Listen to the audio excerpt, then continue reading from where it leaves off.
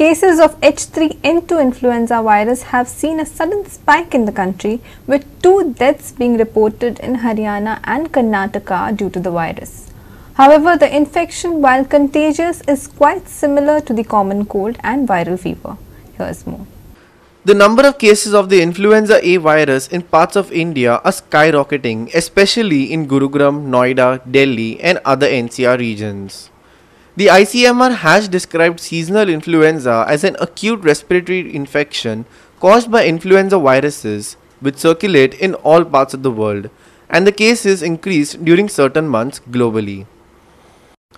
Droplets emitted when a person with the highly contagious H3N2 influenza coughs, sneezes or speaks can spread the illness from one person to another. In addition, the virus can be spread if a person touches their mouth or nose after coming in contact with the surface that has the infection.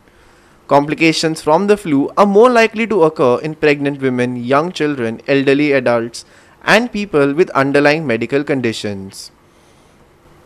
H3N2 influenza virus can show symptoms similar to COVID-19. The list of early signs include chills, coughing, fever, nausea, vomiting, throat ache, sore throat, an ache in muscles and body, in some cases diarrhea, sneezing and runny nose. These symptoms usually may last for about a week. However, some people may endure them for a longer period of time too. Kids with asthma, obesity, heart diseases, diabetes and weakened immune systems are at increased risk of getting infected. The infection usually lasts for about 5 to 7 days. The fever might go away at the end of 3 days.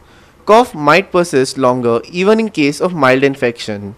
If the cough is increasing and fever continues to rise even after 3 days, it is best to get in touch with a doctor again.